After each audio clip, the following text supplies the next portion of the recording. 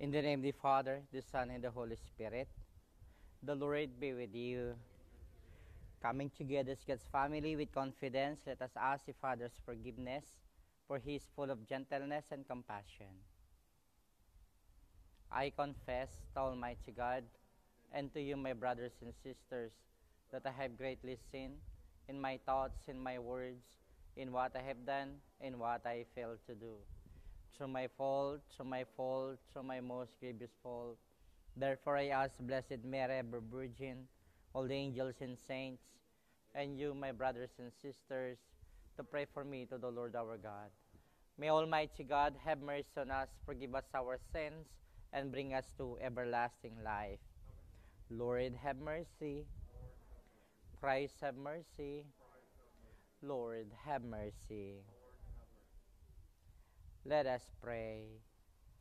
Attend to the pleas of your people with heavenly care. O Lord, we pray that they may see what must be done and gain strength to do what they have seen. So, Lord Jesus Christ, your Son, who lives and reigns with you in the unity of the Holy Spirit, one God, forever and ever.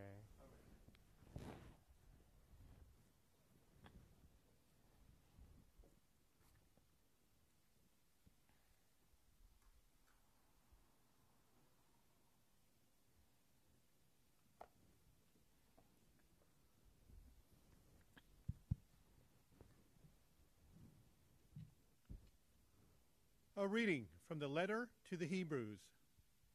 Let us be on our guard while the promise of entering into his rest remains, that none of you seem to have failed. For in fact, we have received the good news just as our ancestors did. But the word that they heard did not profit them, for they were not united in faith with those who listened. For we who believe entered into that rest, just as he has said, "As I swore in my wrath, they shall not enter into my rest." And yet his works were accomplished at the foundation of the world. For he has spoken somewhere about the seventh day in this manner. And God rested on the seventh day from all his works. And again in the previous mentioned place, "They shall not enter into my rest."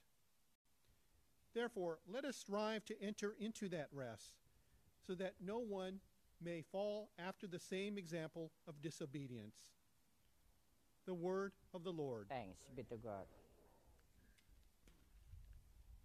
The responsorial psalm, the response, "Do not forget the works of the Lord. Do not forget the works of the Lord." What we have heard and known, and what our fathers have declared to us, we will declare to the generation to come, the glorious deeds of the Lord and his strength. Do not forget the works of the Lord, that they too may rise and declare to their sons that they should put their hope in God and not forget the deeds of God, but keep his commands. Do not forget the works of the Lord. And not be like their fathers, a generation wayward and rebellious, a generation that kept not its heart steadfast, nor its spirit faithful toward God. Do not forget the works of the Lord.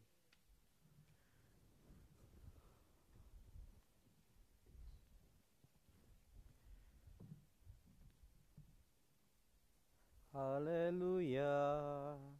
Hallelujah. Hallelujah. A great prophet has arisen in our midst, and God has visited his people. Hallelujah. Hallelujah. Hallelujah. The Lord be with you. A reading from the Holy Gospel according to St. Mark. When Jesus returned to Capernaum after some days, and it became known that he was at home, many gathered together so that there was no longer room for them, not even around the door. And he preached the word to them. They came bringing to him a paralytic carried by 4 men. unable to get near Jesus because of the crowd. They opened up the roof above him. After they had broken through, they let down the mat on which the paralytic was lying. When Jesus saw their faith, he said to him, "Child, your sins are forgiven." Now some of the scribes were sitting there asking themselves, "Why does this man speak that way? He is blaspheming. Who but God alone can forgive sins?" Jesus immediately knew in his mind what they were thinking to themselves. So he said, "Why are you thinking such things in your hearts? Which is easier to say to the paralytic, 'Your sins are forgiven,' or to say, 'Rise, pick up your mat and walk'? But that you may know that the Son of Man has authority to forgive sins on earth." He said to the paralytic, "I say to you, rise, pick up your mat, and go home." He rose, picked up his mat at once, and went away in the sight of everyone. They were all astounded and glorified God, saying, "We have never seen anything like this." My dear friends in Christ, the Gospel of the Lord. Good morning, my dear friends. Do you need to be a famous person to help? Like a celebrity or a politician? No. As simple as you are, anyone could offer help to the needy. Just like in today's gospel, where some people came to Jesus bringing him a paralytic man. Does the paralytic man promise these people something in return? What else could he possibly have? Nothing. But those men came to help. They saw Jesus' miracle, and they went home happy that the paralytic man was cured.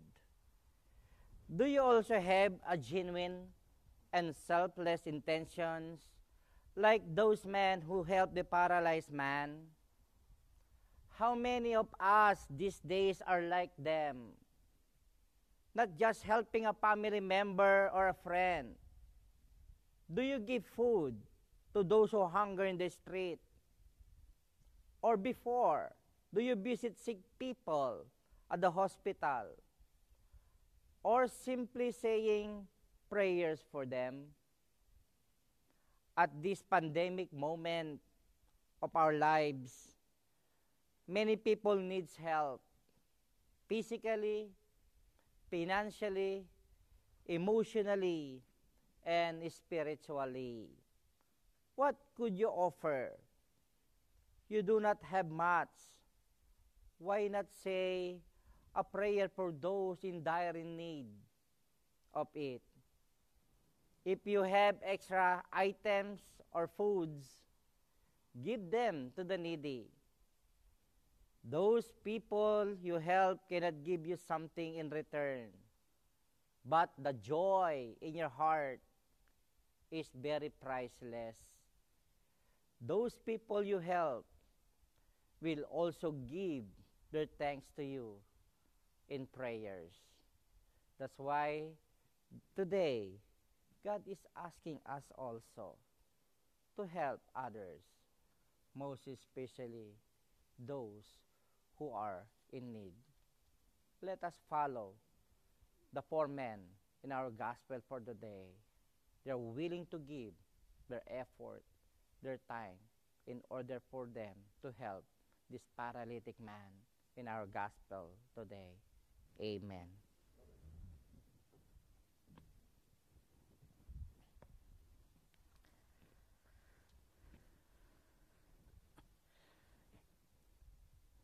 Confident in the Lord's mercy, let us present to Him our needs and petitions. For our church, may her members continue to grow in holiness and strength as we journey together to Christ. Let us pray to the Lord. our elected leaders, may God help them in always serving with selfless wisdom. Let us pray to the Lord. For refugees fleeing violence or poverty, may the Lord look graciously upon them and provide them a place of welcome and respite. Let us pray to the Lord.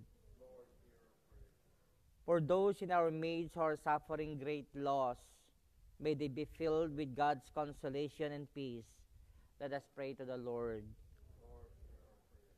For those who have died, may they enjoy the eternal rest for which they strive in their life of faith. Let us pray to the Lord. We also include in this Holy Mass the people of the parish. We pray also our frontliners, those who died just because of this pandemic, those who got this virus. We pray also our brothers and sisters who are sick. Let us pray for this speedy recovery, most especially Maria McCabe, Cielo Delgado. And we pray also those who have cancer, those who are dying in this very moment. We pray also our brothers and sisters who are celebrating their wedding anniversaries today, their birthdays, most especially Elsa Gonong. And we pray also those who are encountering a lot of problems in life, trials, that until now, they don't know how to solve their problems and trials. Let us pray for them to the Lord. In the silence of our hearts, let us pray for our personal intention.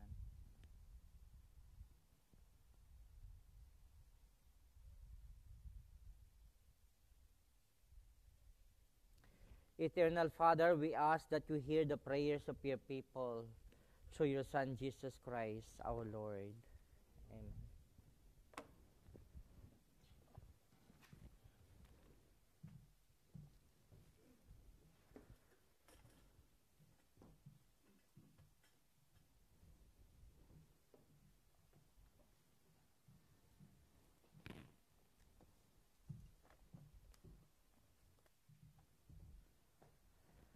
Blessed day, Lord God of all creation, for through your goodness we have received the bread we offer you. From the earth work of human hands will become for us the bread of life.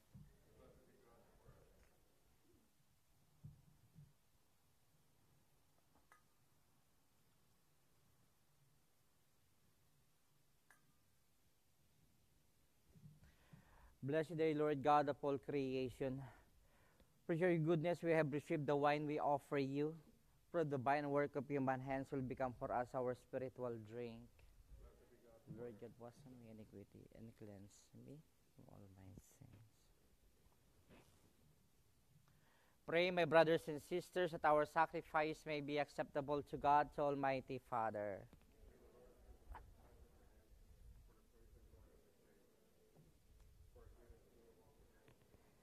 May your people's oblation, O Lord, find favor with you, we pray, that it may restore them to holiness and obtain what they devoutly entreat. We ask this through Christ our Lord. The Lord be with you. Lift up your hearts. Let us give thanks to the Lord our God. It is truly right and just, our duty and our salvation, always and everywhere to give you thanks, Lord, Holy Father, Almighty, Eternal God. For in goodness you created man, and when he was justly condemned, in mercy you redeem him through Christ our Lord. Through him the angels praise your majesty, dominions adore and powers tremble before you. Heaven, the virtues of heaven, the blessed seraphim, worship together with exaltation. May our voices, we pray, join with theirs in humble praise as we acclaim. Holy, holy, holy, Lord God of hosts, heaven and earth are full of your glory. Hosanna in the highest. Blessed is he who comes in the name of the Lord. Hosanna in the highest. You are indeed holy, O Lord, the fount of all holiness. Make holy, therefore, these gifts, we pray, by sending down your Spirit upon them like the dew fall, so that they may become for us the body and blood of our Lord Jesus Christ. At the time he was betrayed and entered willing to his passion, he took bread and giving thanks, broke it, and gave it to his disciples, saying, "Take this, all of you, and eat of it. For this is my body, which will be given up for you.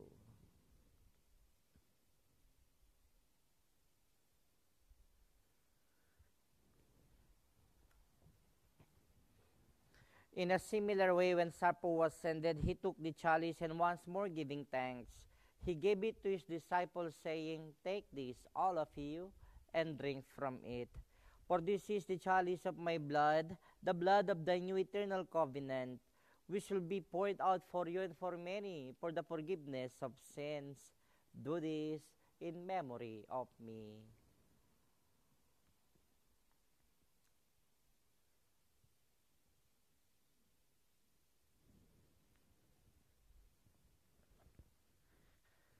The mystery of faith.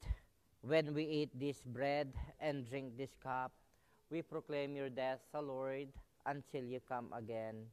Therefore, as we celebrate the memorial of his death and resurrection, we offer you, Lord, the bread of life and the chalice of salvation, giving thanks that you have held us worthy to be in your presence and minister to you.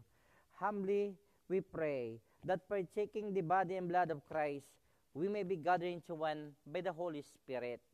Remember, Lord, your church spread throughout the world and bring her to the fullness of charity, together with Francis our Pope, Robert our Bishop, and all the clergy and their parishioners, our deacons, our nuns, our seminarians, and those who are helping our parish Corpus Christi, our volunteers in our parish. Remember also our brothers and sisters who have fallen asleep in the hope of the resurrection, and all who have died in your mercy, welcome them into the light of your face. Have mercy on us all. We pray that with the Blessed Virgin Mary, Mother of God, with Blessed Joseph, his spouse, with the blessed apostles, and all the saints, we have pleased you throughout the ages, we may merit to be co-heirs to eternal life, and may praise and glorify you through your Son, Jesus Christ. Through him, with him, and in him, O God, Almighty Father, in the unity of the Holy Spirit, all glory and honor is yours forever and ever.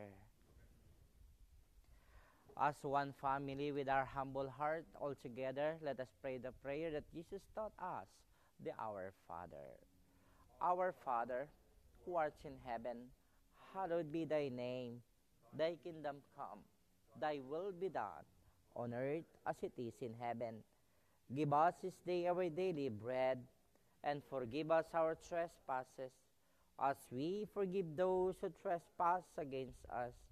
And lead us not into temptation, but deliver us from evil. Deliver us, Lord, we pray, from every evil. Graciously grant peace in our days, that by the help of your mercy, we may be always free from sin and safe from all distress, as we await the blessed hope and the coming of our Savior, Jesus Christ. Lord Jesus Christ, who said to your apostles, "Peace I leave you, my peace I give you," look not on our sins, but on the faith of your church, and graciously grant her peace and unity in accordance with your will, who live and reign forever and ever. Amen. The peace of the Lord be with you always.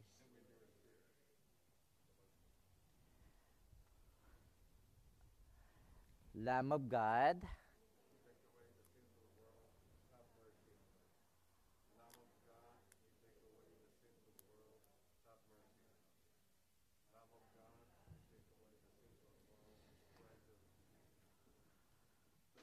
my dear friends in Christ, this is the Lamb of God who takes away the sins of the world. Happy are those who are called to his supper. Lord, I am not worthy that you should enter under my roof, but when I say the word, my soul shall be healed. May the body and blood of Christ bring us to everlasting life.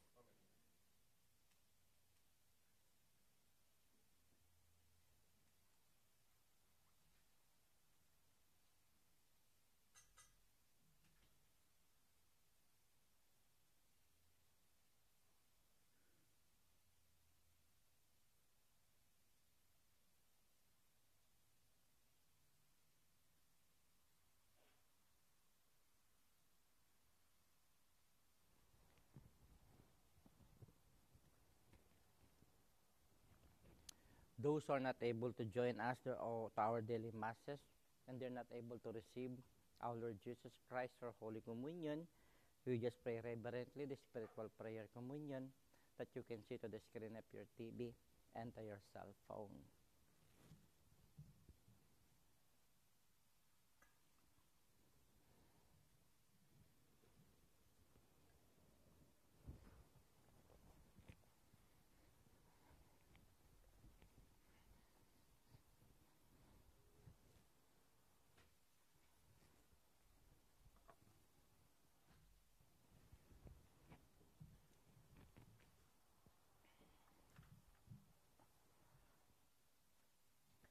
Let us pray. Humbly we ask you, Almighty God, be graciously pleased to grant that those you renew with your sacraments may also serve with lives pleasing to you. We ask this through Christ our Lord. The Lord be with you. May Almighty God bless you all, Father, Son, and the Holy Spirit. The Holy Mass ended. Go and let us pray for one another.